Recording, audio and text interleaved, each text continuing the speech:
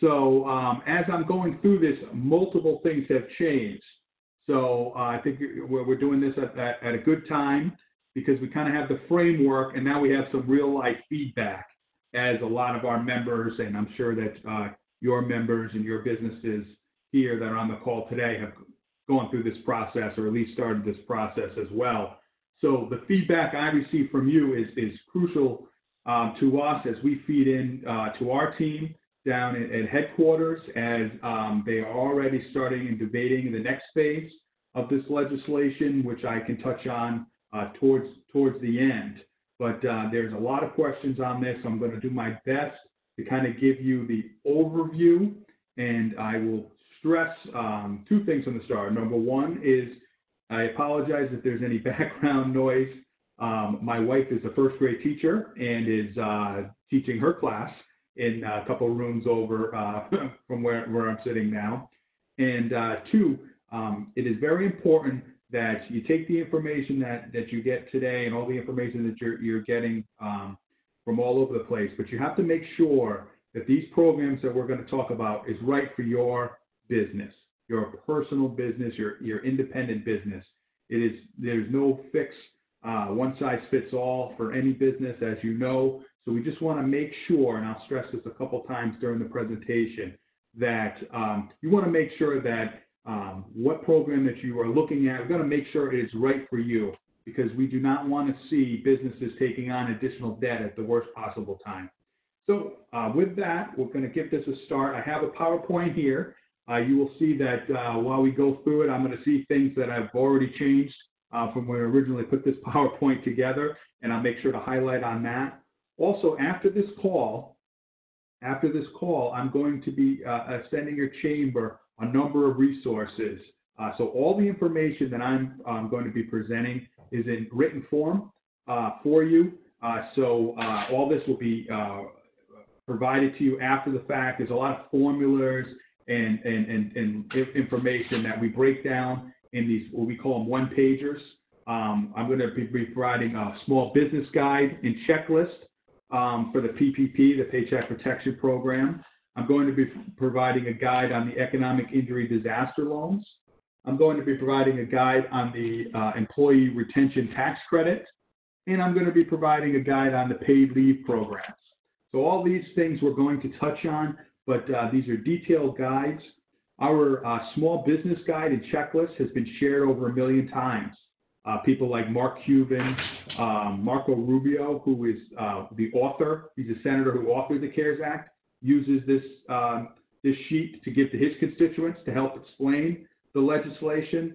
The Small Business Administration, certain district offices that I've shared this with have retweeted it out as a good example of what to follow.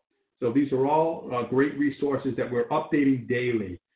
So I will send you my updated list, and the uschamber.com has continuing updated list. So if we can start the slideshow here. If you could help me and go to the next one. Sure, Steve. Just give me one moment here and I'll. Sorry about that. Everyone's got a different setup, and this is the first one I've used on this setup, this platform.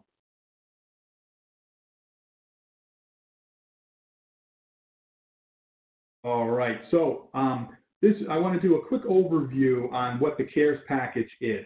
So we're doing this. We're calling this phase 3. So phase 1 was about 3 weeks ago at the beginning of this crisis, and that was an $8.3 billion package, but only had about $7 million in disaster relief for small businesses. So obviously that was not enough as this crisis moved forward. So then they had a phase 2, which mostly focused on the food services industries, giving them some type of relief, and paid leave requirements. Now, these paid leave requirements are now law. They went into effect on April 1st. So I ask if you're an employer that you familiarize yourself with these leave acts. I have a nice sheet on that. The key numbers, if you have 50 or below, you have to do certain things different. If you have 500 employees or below, up to 50, you have to do something different. So these are all things that you should be aware of. And again, I'm happy to take questions on that, and we'll touch on it a little bit further. So now we're into phase 3, and that's this $2 trillion package that we're talking about today. That's the CARES Act. Within this package, there are numerous things, not just for the business community, but for hospitals, for education, and individual taxpayers as well. As most of you know, the automatic payments to individuals are $1,200 per individual, $2,400 for joint employers, plus $500 joint returns, and $500 per child. There's a phase with a lot of these things. There's all equations and phases in and up to this and part of that. So again, once your income goes above $75,000 for an individual, you receive less of the $2,400 up to $100,000 within your salary. Unemployment, as you know, across the country, especially in New York, is through the roof. So the federal government has come in within the CARES Act, and they've given it up to $600 per week on top of the regular state benefit that you would receive. And that is done through your unemployment offices, your state, your local unemployment offices. That is what's done. We go to the next slide, please. So we kind of break this down into provisions that affect all employers. Some provisions only affect the larger employers. And then we're going to spend the majority of our time today talking about the provisions that affect the small businesses, the self-employed, the independent contractors, and the nonprofits here. And that's going to be your Paycheck Protection Program and your EIDL loans, which is your small business economic injury disaster loans. We're going to spend the majority of our time on that, but I do want to touch on parts of the CARES Act that affects all employers, which is the next slide, please. So for all employers, now again, you're going to want to sit down with, when you're going through your taxes at the end of the year, you're going to want to sit down with your tax professionals, because there's a whole bunch of information that you're going to need to provide that came through the CARES Act, and you'll see it develop. We just want to give you a quick overview of what that's going to look like. Again, the devil's in the details. You want to make sure that you're following it for your particular business. But there is a delay in the payroll taxes, the Social Security, between now and it probably started about March 15th, March 16th, around that area now, until the first of the year. So 50% of those those payroll taxes will be due on 12/31/21, and then the remainder of that balance will be due on 12/31/22. So the purpose of this is to give businesses liquidity and extra cash flow at the height of this crisis, right when it started, right when we're into it right now. Delaying this payroll tax kind of gives you more money into the program. As we move forward, when I talk about the Paycheck Protection Program, if you get loans forgiven under that, you cannot do the payroll tax delay for as long. Again, there's a formula. We'll lay that out for you. There's also a number of other tax changes, different things that you can do, carrybacks, past 5 years. Again, I have the information here. We have more detailed information on that. But again, we are stressing, we're just giving you the 10,000 view height on the legislation itself. But when you are working to do your taxes, you want to work with your tax professional to make sure that everything is lined up correctly, because we don't want to see anybody get penalized. We can go to the next slide, please.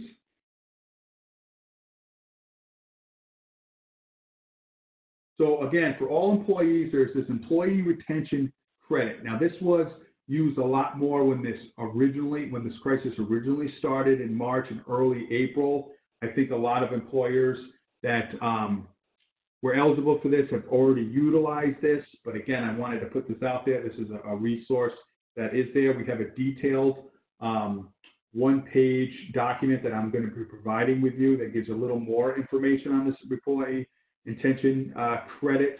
Again, this is all, and the CARES Act itself, it's all geared to trying to keep people on the payroll, keep your business open for as long as possible. So this has to do with that. Again, there's a formula here These are the highlights here. I won't read it. I know you can see the screen here, but again, this is information that I will be sending. But more people were utilizing this early on, so you may still be qualified for this. You want to look into that, but I think the next couple of programs are going to be a little more timely, and the ones that you're probably working on right now as we speak. We go to the next slide, please. So mid and large size employers. So for this CARES Act, a small business, quote unquote, small business for this program is 500 employees and below. So any company, any business that has 500 employees or below, so 1 to 500, you are considered a quote unquote small business for this legislation. These mid-size and larger employers, that is 501 and above.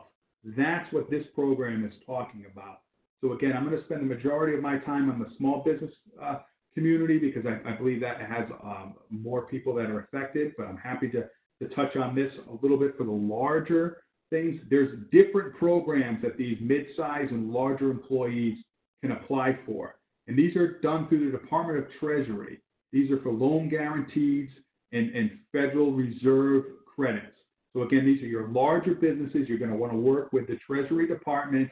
There are provisions within this, restrictions on stock buybacks and executive compensation. This is going to be done through the Federal Reserve. They still haven't really clarified too much on what this is. So if you are a larger employer, you're looking for additional information on this, feel free to ask me any questions and reach out to us at the Chamber. But you're going to work through the Treasury Department and through the Federal Reserve. And we are still keeping an eye on this program because we're starting to get questions that there isn't that much clarification on how exactly this process works for these larger companies. Next slide, please. Okay, so here's what we came here for, the majority I'm sure that you are working with. This is for the small business community, the self-employed, the independent contractors, and the nonprofit community, with everybody who has a company of 500 and below. Those are the people that are eligible for this Paycheck Protection Program. Now, there is a ton of information out there on this. I'm going to go over the highlights the way it was intended. Then I want to talk about, kind of go off script here and talk about what we are hearing, the feedback that we are hearing over the last 2 weeks of how this has rolled out. I want to go over, and then I want to hear back from your experiences as well. So this Paycheck Protection Program is $349 billion in loans for small businesses with 500 or fewer, for 501c3s, which is the majority of your nonprofit community, self-employed, sole proprietors, and independent contractors. Now, as of April 10th, April 10th, all these individuals, all these groups are now eligible. They originally rolled out on April 3rd, Friday, April 3rd. It was just the small business communities, the nonprofits, and the sole proprietors. Now your independent contractors and your self-employed can apply for this program as well. Everybody is eligible if you're 500 or below at this time. So this program is, I want to stress here, this is the program that is going, that if you do it correctly, the loan is going to turn into a grant. That is the huge advantage for this program because it's going to give you some relief. If you bring back your employees, if you keep your payroll up, and again, I'm going to go through the program itself, the information I'm talking about today for this Paycheck Protection Program will turn into a grant. Whereas the next program we're going to talk about, that's through the Small Business Administration, is more of a traditional loan. So we want to make sure there's been a lot of confusion between the two. So I want to make that crystal clear that the Paycheck Protection Program is designed for a loan to turn into a forgivable grant. Also, through the Paycheck Protection Program, you are going to work with your local lender for this. You do not work with the SBA, Small Business Administration, for this program. You're going to work with your local lender to go through to apply for the Paycheck Protection Program. Again, who is eligible for this? a small business with fewer than 500 employees, a 501c3 with fewer than 500 employees.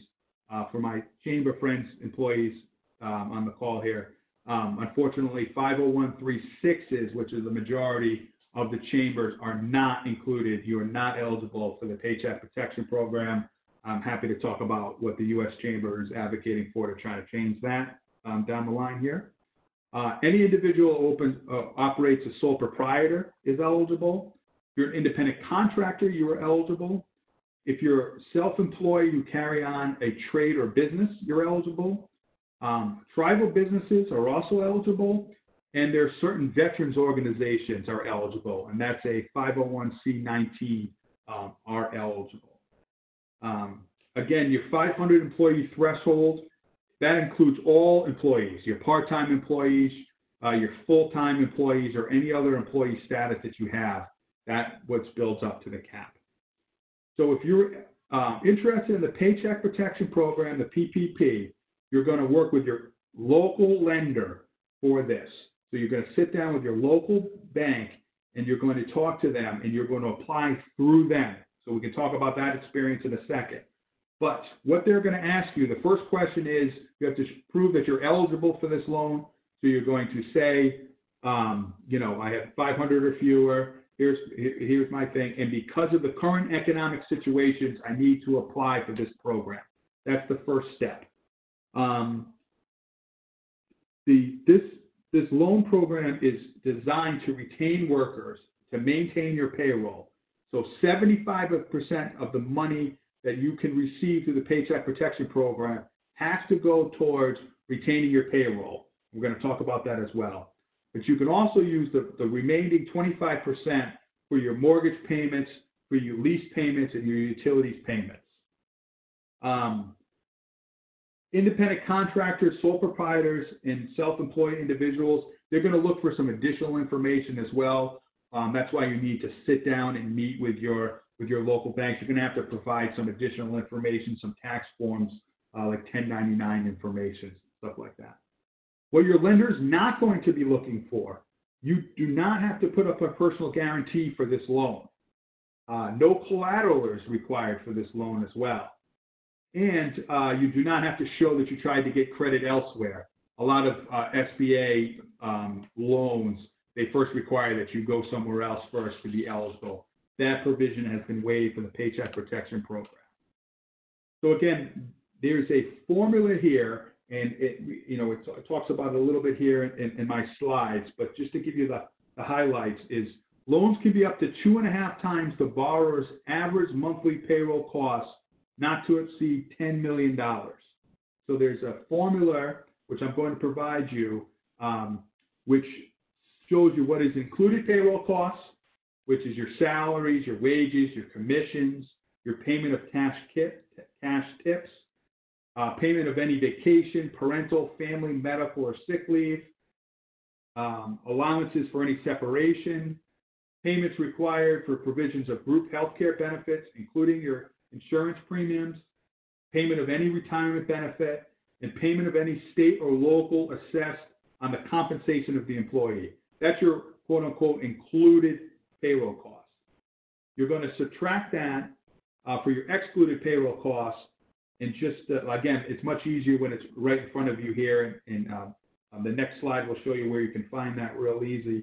But any salary over $100,000 is not included in your payroll costs. So if you have an employee who makes $125,000, you're only going to be able to get credit up to that $100,000 mark. And also, if you have any employees whose principal place of residence is outside the United States, you cannot use their salaries as part of your included payroll costs. So if you go to the next slide here, so this is this small business guide checklist. There's the website here that you want to click on. There's a beautiful formula here. This is that sheet I was telling you about that's been shared over 1 million times. It has that equation right there for you, real easy to follow, that you want to go to look at. how to make this loan forgiven. Again, that's the most important. That's the best part of the Paycheck Protection Program, is how to turn this loan into a grant. So a borrower is eligible for loan forgiveness equal to the amount the borrower spent on the following items during the 8-week period beginning on the date of the origination of the loan. So when you get this loan, the 8 weeks starts. And if you're using that money, that loan, towards payroll costs, bringing people back. So if you had to lay off 5 employees, you decide you're going to bring them back. You put their salaries into the equation for what you're going to receive as a loan. If you keep them on until June 30th, during that 8 weeks period, all that money that you are spending, that loan that you're receiving to make sure you can pay them, that will be forgiven. If you can also use that 25% of that money to pay off your mortgage, to pay off your rent or leasing agreements, and to pay for your utilities. Again, it's a formula. So I want to take a second here to stress, you want to make sure that this program is right for your particular business, because we don't want to see people bring people back on the payroll. Say they had to lay off 10 people. They bring back all 10 people. They get accepted for PPP. They bring these people back, but then your business is suffering 2 weeks later, and you can't keep them on. You're going to have to lay them off. Again, the problem is if you lay off 5 of the 10, you're only going to be eligible for the loan to be forgiven for the 5 that you kept the whole time. The 5 that you had to lay off again, unfortunately, you're going to be responsible for a portion of that loan to repay. So again, you're going to be taking on additional debt at one of the worst possible times. So you want to make sure going forward when you sit down with your local lender that this is the right program. So can we go to the slide previous to this one? Thank you. Again, so here are the highlights here, how it was originally written up. Then I'm going to talk about real quickly of what we're actually hearing at this point, this week. So it was a $350 billion for loans for small businesses. It's equal to 2.5 months of your average payroll, or $10 million. Again, I gave you how they come up with that formula. It's done by your local and national lenders. There is no minimal requirements. There's no collateral and no personal guarantees. Loans convert to grants equal to the amount spent on payroll, rent, interest, and mortgage payments and utilities for the 8 weeks.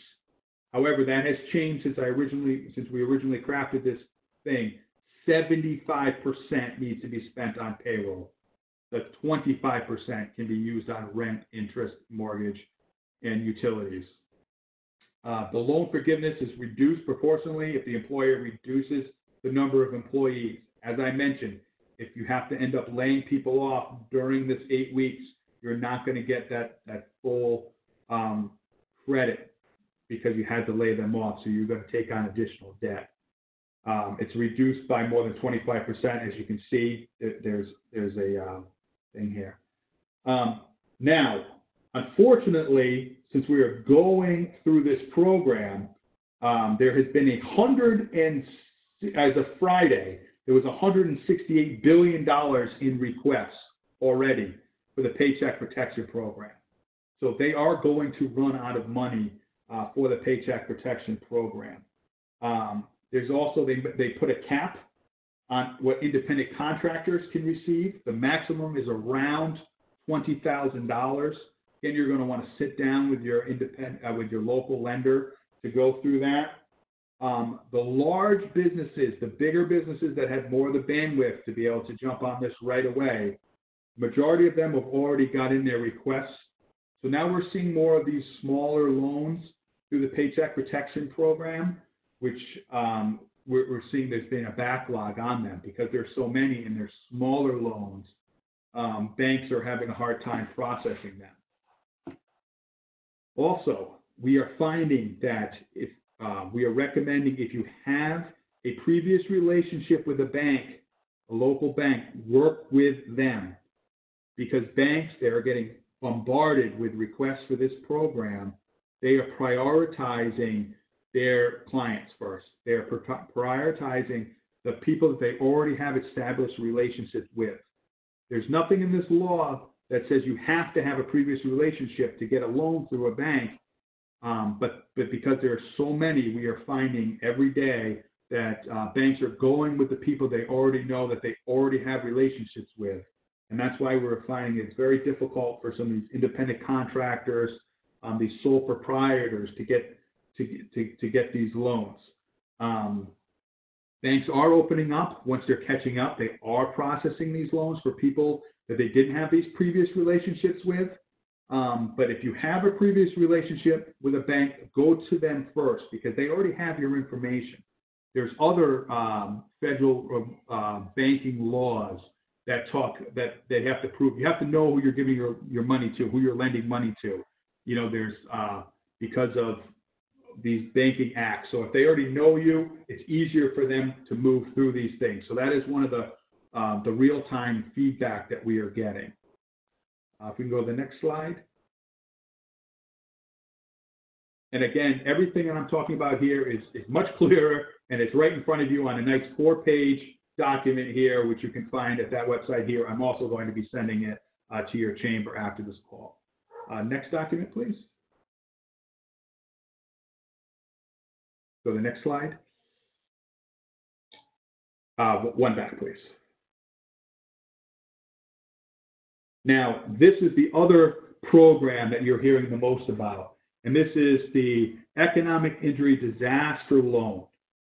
This is what is done through the Small Business Administration. Again, the PPP, that is done through your local lender. The Small Business Economic Injury Disaster Loan, that is done through the Small Business Administration. Again, businesses with fewer than 500 employees are eligible for this. Sole proprietors are eligible, independent contractors, and most private nonprofits, 500 and below, are eligible for this. Also, there's a lot of confusion over this, but chambers of commerce, C6s, are eligible for this. However, we are having a number of issues getting that through, but they are eligible, and we're working with the SBA administrator to kind of clear up language on that. This is more of a traditional loan, the SBA Injury Disaster Loan. This is a program that was already in place before this crisis took place. This is a 60-year-old program that it's more for rebuilding. So this was not traditionally used for an immediate flux of cash. This was usually used after a hurricane, a natural disaster to help people recover. So the SBA has had a terrible time trying to get this money out because the system wasn't really sent out to get the money out immediately. There's two parts of this that I'd like to talk on. There's the emergency grant. Again, this is a grant part of it that up to $10,000 can be forgiven if you are keeping on your payroll, keeping on your employees. When this originally came out, we thought it was a $10,000 grant. Now, during the practice, we are told that it's up to $10,000, and it's a $1,000 credit for each employee. So if you only have 7 employees to start, the maximum you're going to be able to receive is the $7,000. They originally came out and told us that you apply, and within 3 days, you'll have this emergency funds. They have completely backed off on that. They will not even give us a time when this money will be processed and you will get into the hands of the small business. So please, I'm going to have to waive that 3-day. That was originally what they were saying. That has not been the practice. We have not found that across the country.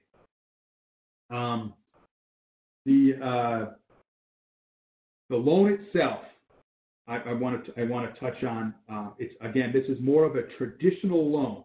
Again, originally, the maximum EIDL, we're calling it EIDL, it's the Economic Injury Disaster Loan.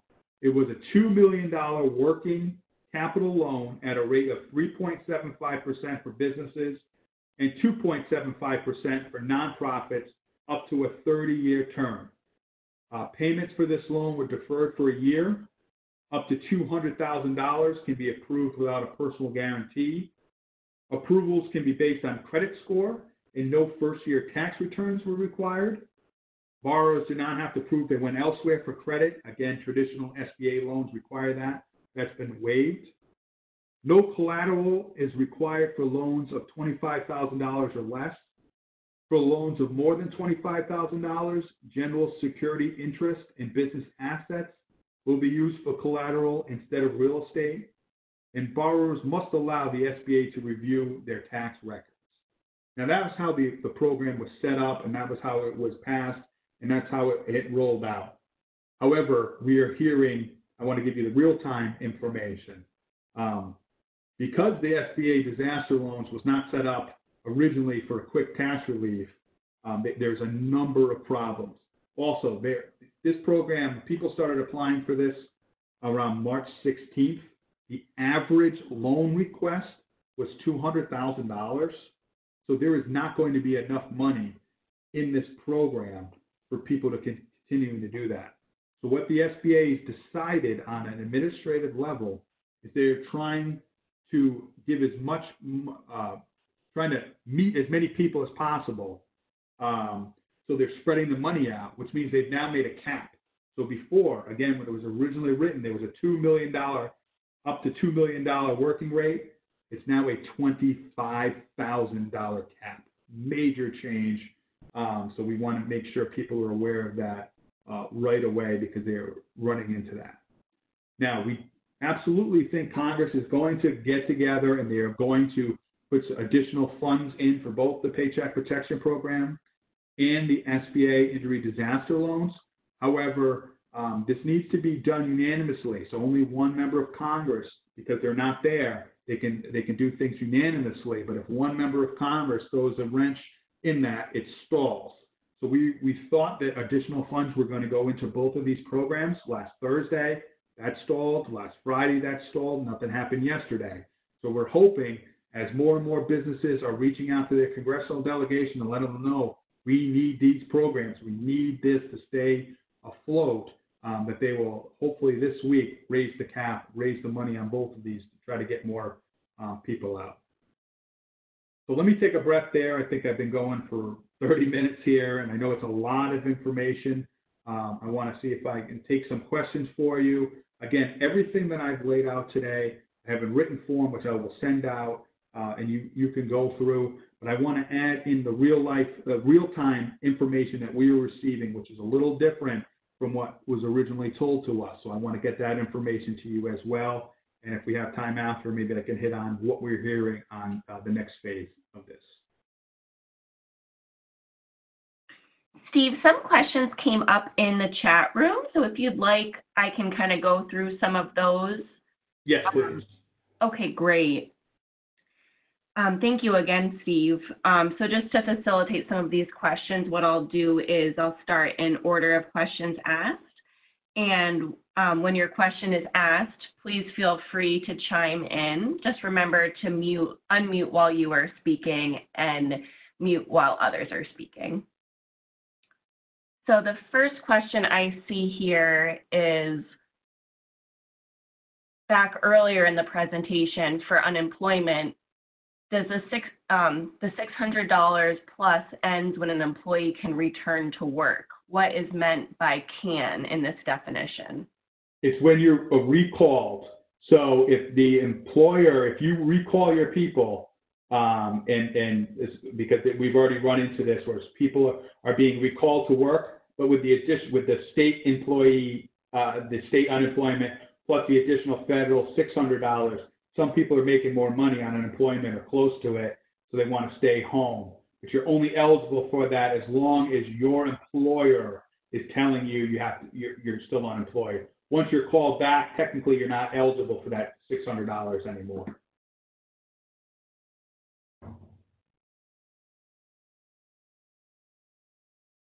Okay, great. The next question was, can you qualify for Paycheck Protection Program if your company is still working? Yes, you can. Absolutely. It's all about retaining your employees. So if you need help and you think that you're going to be able to retain them for that 8-week period, you may want to look into that. Again, it's different for each business, so you want to sit down with your local lender for the Paycheck Protection Program. But this is something that it can be for 8 weeks. all those expenses can be forgiven. So it may be something you want to look at. And you want to get in the queue as soon as possible. Again, there is a big backlog on this. So if this is something you're interested with, I recommend that you try to jump on it as soon as possible.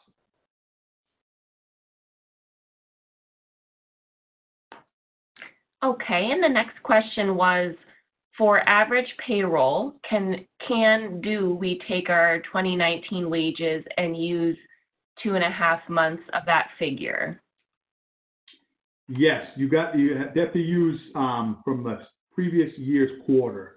So you look back at the same time frame from last year at this time and use that salary up to $100,000. So if you have employees that are making more than $100,000, anything above that is not calculated within this.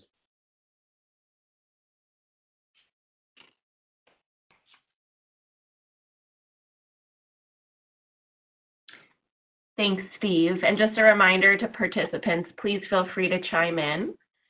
The next question was, can these dates change dependent on the status of our state and country? If we are still on pause into May or longer, can the dates get extended or changed? Likely my business will not be open and running fully until later into May, or at least until the pause is done. Yes, we do.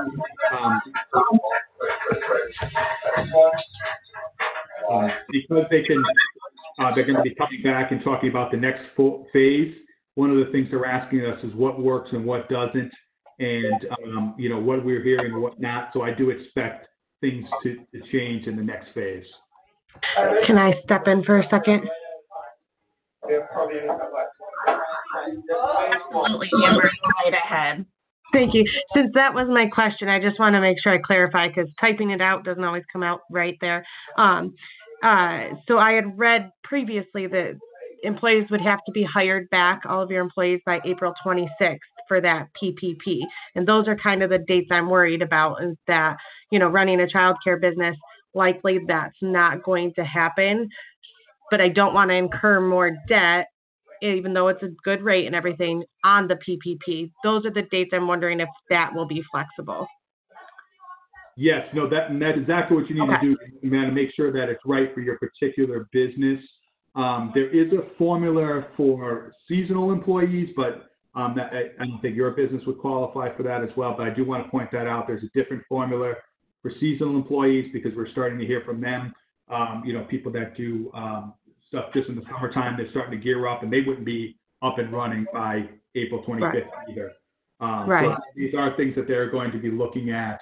And again, it starts on the date of the loan starts as well. So. Okay. All right. Thank you.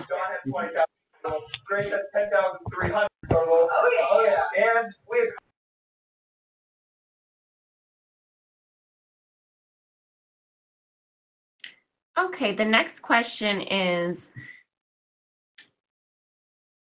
you stress the end on June 30th. Owners currently have no employees. If we take the loan mid to late May to reopen in mid-May and June, the 8 weeks goes beyond June 30th. What happens then? This is critical for all medical professionals and the food industry who are shut now. Correct. The formula itself is for 8 weeks. So it's the clock starts on the 8 weeks once you get the loan itself. The June 30th deadline is just an additional kind of trap that they put in there, because they don't want to see people that got the original loans and then immediately, once the 8 weeks is up, they drop them again. It kind of defeats the purpose of, they're trying to keep people on the payroll as long as possible. So it's kind of two separate things.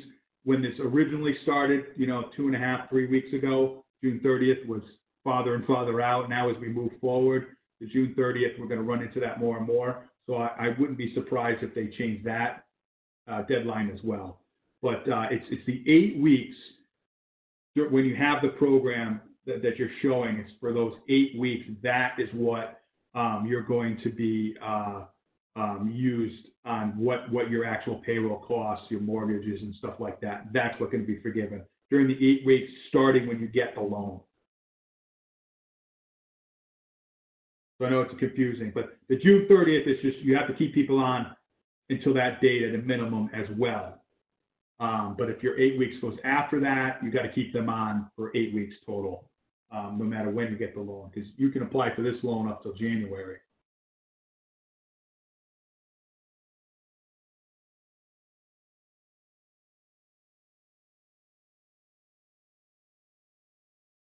Okay, so it looks like there was a follow-up question on that.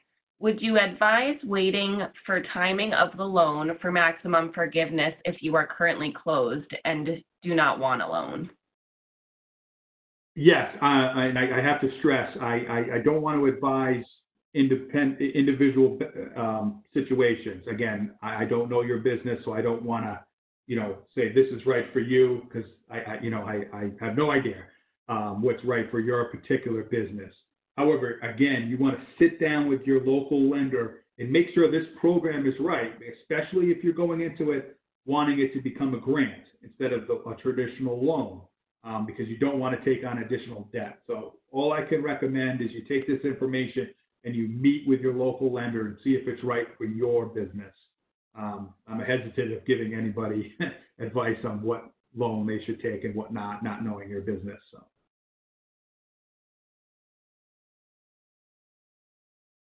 Sure. Thank you, Steve. So under the EIDL loan, the application doesn't give you an option for how much you are requesting. If they try to give more, then can you send it back if you only want the $10,000 grant?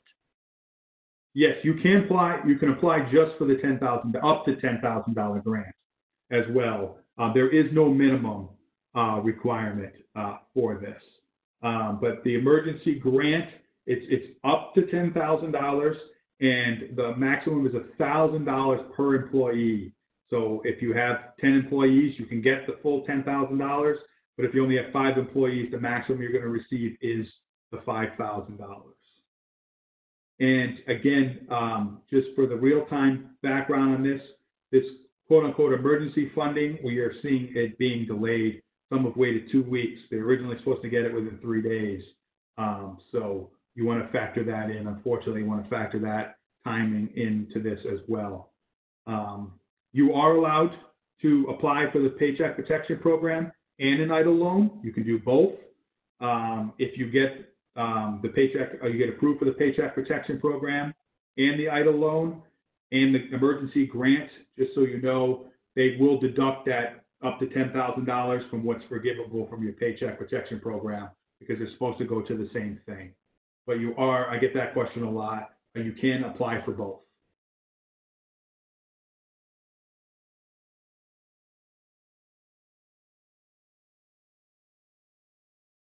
Okay, so this next question has 2 parts. One is, can 1099 employees count or just W-2 employees? And part 2 is, I'm interested also if owners of a company can qualify for the PPP if they have no employees, and how do the percentages apply if the owner does qualify? Yes. The first part, the 1099s, you can apply. You can make them eligible. Again, you're going to want to sit down with the lender to make sure that that they're not being counted somewhere else under somebody else as well. But if 1099s can apply. And the second question, remind me what the second question was. Sure. So they were interested also if owners of a company can qualify for the PPP if they have no employees, and how do the percentages apply if the owner does qualify? Yes, you can, especially if you give yourself a salary up to $100,000. You can apply as an individual. You have to show that you were in business before this crisis. We've run into that. They don't want this to be a startup. So if you were in business before this, you can apply as a sole proprietor. You are eligible. And for the salary, it is up to $100,000. So you can apply. Again, you're going to work with your local lender on that, but you are eligible. Some of these smaller loans, though, those are the ones that are taking additional time now because the backlog from all the bigger loans are just starting to creep out now. So unfortunately, we are hearing some stories of the sole proprietors, the self-employed, the smaller one or two people. It is being delayed a little bit. So again, if you're interested in this, you want to get with your local lender. You want to get in the queue.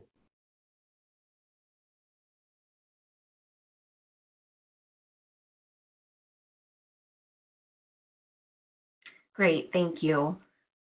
The next question is, for the dollar amount during the 8 weeks, is that the payroll dates or the actual hours worked? Yeah, it would be, it's the sum of the payments of any compensation. So during the 8 weeks, it's the sum of any compensation with employees.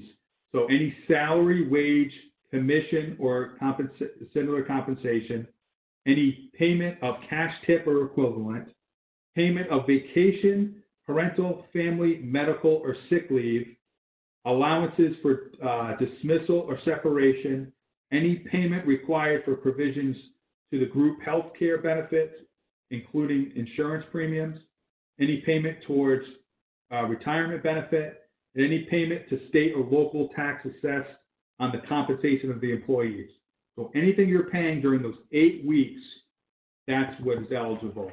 Any payment towards those 8 weeks to any of those things is what they're talking about.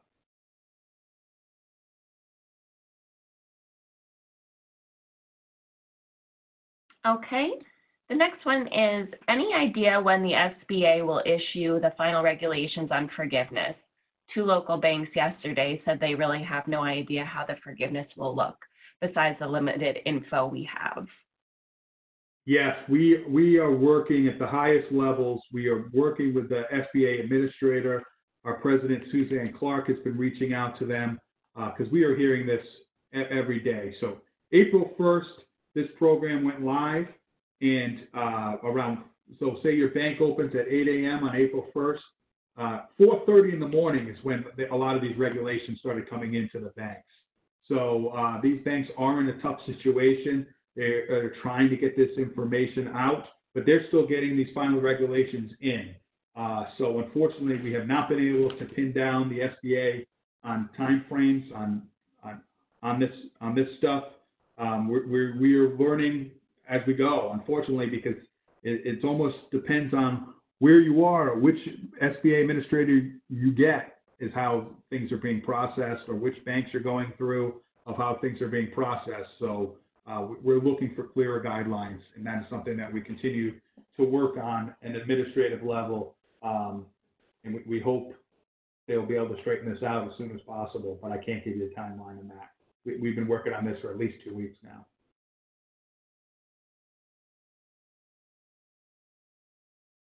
Sure, thank you.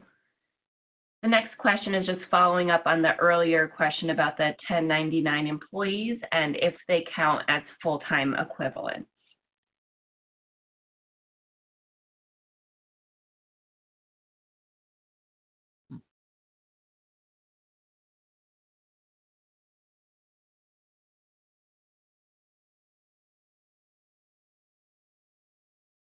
Are you there, Steve?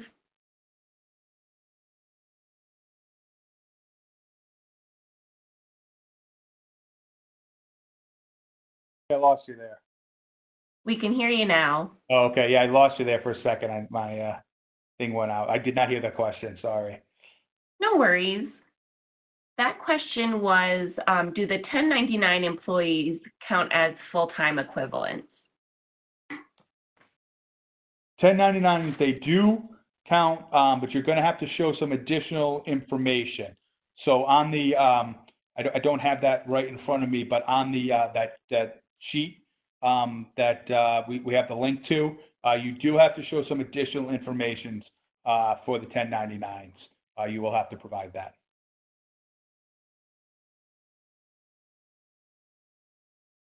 Okay. And Where do we find details for the sick leave rules for employees who wish to take sick leave because their child does not have school or they do not have childcare? Do employees have to give notice of this option to all employees? They do have to provide this. It is law now. The Department of Labor, the U.S. Department of Labor, has this information on their website, which will break it down. And I will also send you a sheet. It's called the Paid Leave Programs Employer Guide. So if you're an employer, this breaks it down. What's exempt, what is included in the paid sick leave, what's included in the Family Medical Leave Act program, how you're going to be reimbursed for that. So two resources. One will be the information that I'm going to send along after this, and two, the Department of Labor website. They have this. They're the ones administrating that.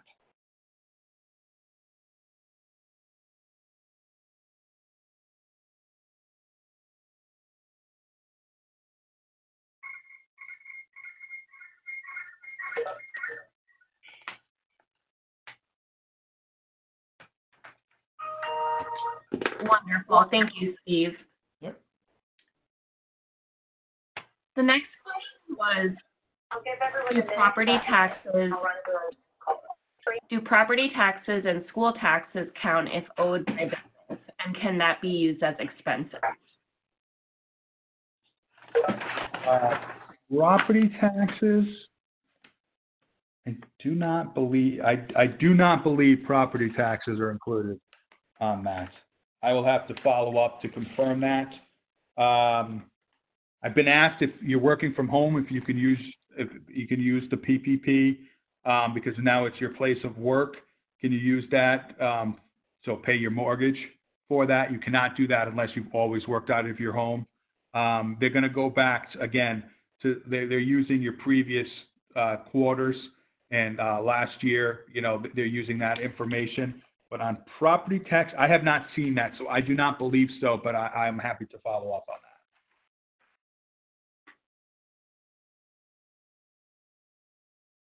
that. Okay, great. The next question was, you mentioned in the slide that we need to get back to the head count within 30 days.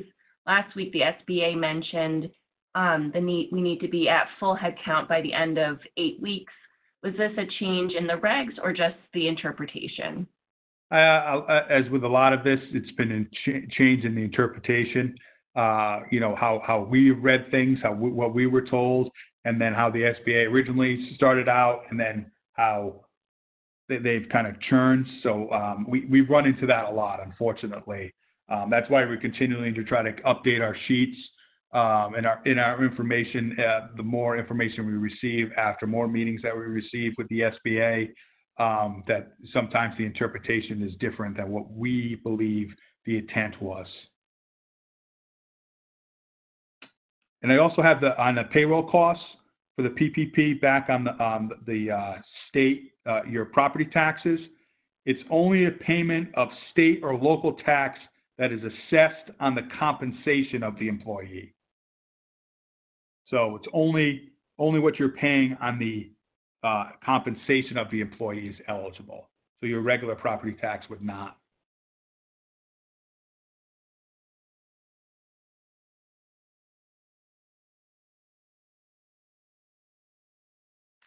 Okay, great. So we got through the questions that were in the chat room. So I'd like to, it is 11 o'clock here, and we do want to be sensitive to your time, Steve. So just wanted to give you the opportunity if there was anything else you'd like to share today. Sure. Thank you very much. I appreciate being able to the opportunity to speak with you. I know it's a ton of information, and we'll make sure to do follow-ups. We're all working on this together.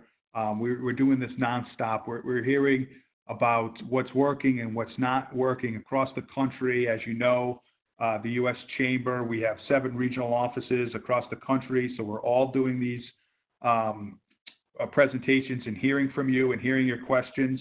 We're trying to give this information back to the people that need to make these decisions, the SBA, the Treasury Department. So, you know, if you have any questions, please just email your chamber. She'll get me that information, and we'll try to follow up. And I wish you the best. I know it's a tough situation, and we all got to work on this together. Phase 4 is next, so hopefully they'll make this even better, add some additional things in there. But it's a lot out there, so please, I wish you my best. Thank you so much, Steve. We really appreciate your time today. No problem. Anytime. Hopefully I can be able to come and visit you guys soon. We hope so too. Sounds good. Have a great day. Thank you. You too. Thanks to everyone.